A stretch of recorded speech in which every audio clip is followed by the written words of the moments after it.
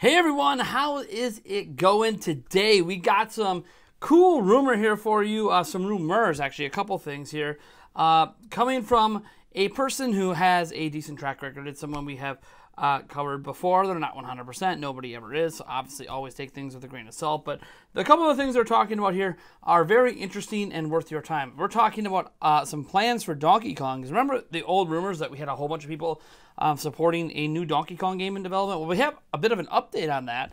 And then there's more here as well. Remember the Fire Emblem remake rumors?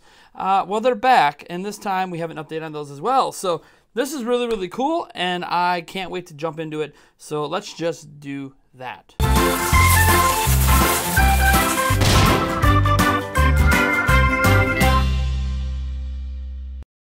Now, before I get into this, we are giving away 2 copies of Skyward Sword HD. Head down in the description to enter. Good luck with that. Also, by the way, before I do anything else on this, I am doing a stream tonight at 8 p.m. Central Standard Time. It is my birthday today, so we are doing a birthday stream. We will do other stuff as well on that stream. We'll talk about some of the news and all that, but for the most part, it's just, hey, let's chit-chat, let's Q&A it up, and let's celebrate me turning a new age.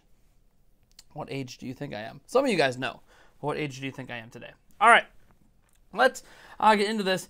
This all comes from Zippo. Zippo is a leaker who's been on Reset Era, and I think NeoGaf before that. He has a blog. He's gotten a number of things correct. More recently, he got pretty much all of the Sonic Anniversary stuff correct. But he got some stuff wrong as well. You know, this is just the way it goes with leakers in general. Sometimes they're right, sometimes they're wrong, and it is what it is. But his track record is probably about 60-40 in terms of right to not right. And what's interesting here about when he talks about Donkey Kong is he's not the only person saying this. So there's a lot of people back in the Donkey Kong stuff. Although he gets into something that he right now, as far as I can tell, is the only source on when it comes to Donkey Kong.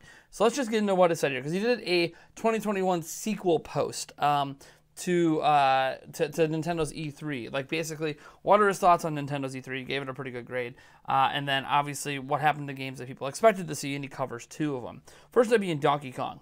He says, this is an interesting case. This game has apparently been in development for over 3 years now. And if I were a betting man, I would have absolutely thought it would have been at E3. But it wasn't. Now, again, he didn't say it was going to be at E3. It's one of those, he knows it exists, but, like, you know, he doesn't know when it's going to be revealed. I've heard a bit more about this, so maybe this might help put people at ease. I've been told by multiple people that Donkey Kong is the next franchise in line to follow Mario in Nintendo's push for their game franchises to become multimedia juggernauts. Donkey and Company, it's weird, why didn't it say Donkey Kong and Company? Anyways, that's me nitpicking over something that doesn't matter. Sorry, it bothers me when it's like things aren't phrased correctly. Aren't just getting a new game, they're getting animation. And before this catches fire, my sources did not specify whether this was a movie or a show, just that an animation featuring Donkey Kong characters was early in the works. A big theme park expansion, which we have seen images before, merchandise, etc. The new game is not just a one-off. Donkey Kong is being taken seriously by the Big N again, and that should be good news for fans everywhere. Just be patient. You'll be hearing more sooner rather than later. So yeah, that obviously sounds like something that we're going to be hearing about before the end of this year. Now, I do think they're going to end up pushing this DK game to a 2022 title, which again just ends up just packing 2022 even more. But there's been a lot of stuff happening, I think, because of COVID. I think that a lot of delays in some of these games are because of, and by the way, Nintendo has a decent lineup to end this year. I wouldn't say that the rest of 2021 is like, oh my gosh. But I mean, we got Metroid coming, and that's already a big deal to me, Metroid Dread. So yeah, and I think that Mario Party game is going to end up being just fantastic. So, yeah, I'm not too worried about the rest of the 2021. I do think 2022 is clearly shaping up to be one of those legendary 2017 type years. And so Donkey Kong potentially being pushed to that, but being revealed in a later direct this year, I wouldn't be surprised on that. Another game he talks about here is that Fire Emblem remake that's been rumored by multiple sources. And he said this. Yes, this is very much happening. What I do not know currently is which Fire Emblem game is being remade. Fans are split between either the genealogy of the Holy Ward or the Burning Blade. Either would make sense, considering both titles have never seen an English language release. Again, I've been told once again that this is a game that is nearly complete. So as I see Nintendo sitting on it, they're good and ready to make, to make and I don't even know. This is another really poorly put together sentence. What's interesting too is he mentions he has an editor earlier. I don't know. I think he's just, you know, like on my live streams and I go, hey, Nintendo Prime, what are you doing? $1, $20, like the whole. I think he's got a little skit here with an editor, because if he really has an editor and this is how it's coming out, the editor's doing a really bad job of fixing the sentences here. Anyways, when he does know more, he says, I'll make an update. Have some patience, Fire Emblem fans. You're going to be eating good before too long. And that's really interesting, because this is like the fourth person I have seen and that I've reported on in my videos that has put out there that these Fire Emblem remakes are basically done. So why aren't they coming out? They might be. Maybe Nintendo thinks they don't need a long hype cycle for it. Maybe Nintendo thinks, hey, this is going to be a February game next year.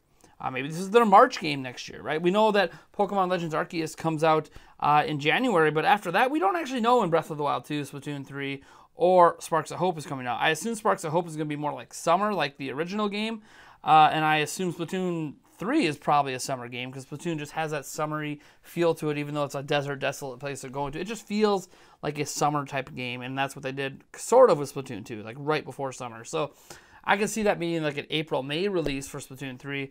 You do, Sparks of Hope in July, maybe June. You have Legends Arceus then. Maybe Donkey Kong or Fire Emblem are going to end up being the March 2022 games, or April or something. I have no idea. So I feel like there's obviously a lot of slots still open in 2022 in comparison to this year, where it's only really like 1 month, and I don't know if they're going to force Fire Emblem, like push it out for that 1 month. They may just say, look, we know we're going to sell out our systems this year anyways. Let's just wait till 2022 when we're more caught up in production. Maybe there's a new system on the market. I have no idea. And Nintendo wants to just repeat 2017 all over again and just slam us with games. So right now he's saying that this thing's pretty much done, and I happen to think he's probably right, at least based on the other people that have talked about this game. I obviously know about Samus Hunter, but there's been other leakers out there that have referenced this stuff, Emily Rogers, etc. So I got a feeling that DK and Fire Emblem remakes. I mean, Fire Emblem remakes coming. Do we really need even a leaker to tell us that? Fire Emblem remakes make sense. Look what they did after Fire Emblem Awakening. They started blasting us with some remakes, and then look what happened with Fire Emblem Three Houses. It's like the best-selling Fire Emblem game of all time, or pretty close to it. I believe it outsold Awakening, so I'm pretty sure it's the best-selling Fire Emblem game of all time. Of course, they're gonna hit us with a remake next. And then obviously Donkey Kong. I mean, we haven't seen one really. I mean, yeah, we had Tropical Freeze get ported, but we haven't really seen one, since the Wii U days. I think 2014, right? Maybe I'm a little off on the exact release year, but yeah, that's like the last time we saw Donkey Kong. And when we think even longer about that, when's the last time we saw an internally developed Donkey Kong?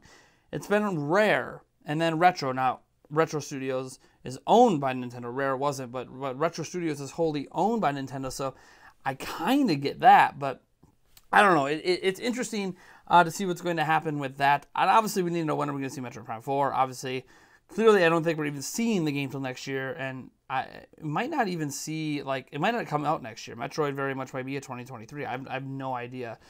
Because they're not, while they're going to blow their load next year, they're still going to have something for 2023, right? They're not just going to give us a nothing burger, are they? Unless that's the year of new systems coming out. I don't really know what Nintendo's plans are at this point. We just have to stay tuned. And I know Nintendo wants Switch to last as long as it possibly can. So even though 2022 might have a killer lineup, I don't think that's like a swan song year. I think they're going to keep it going, at least as it stands today, until Nintendo really tells us any different. So yeah, that's really cool. I'm glad that we have these couple games to look forward to. Obviously, we still have Nintendo's currently known slate to look forward to. That just, yeah, I'm just really glad that we have more to look forward to, and going to continue to have more to look forward to. So some people ask me sometimes, like, what other games I expect Nintendo to do. We heard about a couple of Kirby games. I don't know if there's going to be 2 Kirby games, but we know the Kirby team has publicly stated they're working on a new Kirby game. They said that early last year, and they've been said it in a couple interviews since. So we know a new Kirby game is in the works. That could be the game that gets dropped in Nintendo's open month, which is like, what is that open month? Is it August or is it September? I can't remember. I have to look at the release slate. One of these upcoming, in the next 3 months, there's an open month that doesn't have a major first-party Nintendo game. That they could slip in a Kirby game for that. So maybe that's what fills that open month. I know there's a major third-party game that comes out that month. Is the Shin Megami Tensei 5? I don't know. I gotta again relook at that release calendar. But anyway, maybe that's one thing we'll do tonight is we'll take a look during my birthday stream at 8 p.m. I'll take a look through Nintendo's release slate for 2021 and beyond, because Nintendo did give us an updated graphic on that. So maybe we could take a look at that together. And just have a good time tonight. I hope all you guys are having a lovely day. I hope if you're in the United States, you had a good 4th of July weekend, stayed safe, especially since, I know there's some areas that are still having some COVID outbreak issues, so hopefully you're staying safe. If you were able to be around a bunch of vaccinated people and able to celebrate the 4th, awesome. I didn't really do much on the 4th of July, to be honest. Mostly just stuck with my fiance and my kids. We went to her grandparents' house without them even being home. We went down on their dock because they live on a lake, and we just watched fireworks from there. We jumped in the lake too and swam a little bit. But yeah, it was a pretty chill 4th of July for us. Usually we have a big family thing. We didn't have that this year because my dad had double knee surgery and didn't want to host anything. And we can't host fireworks at my house because we have giant power lines in the backyard. So because we do the shooting in the air, big bang ones. So anyways, it was a good time. It was a nice relaxing time. And now here we are on July 5th, my birthday. Woo!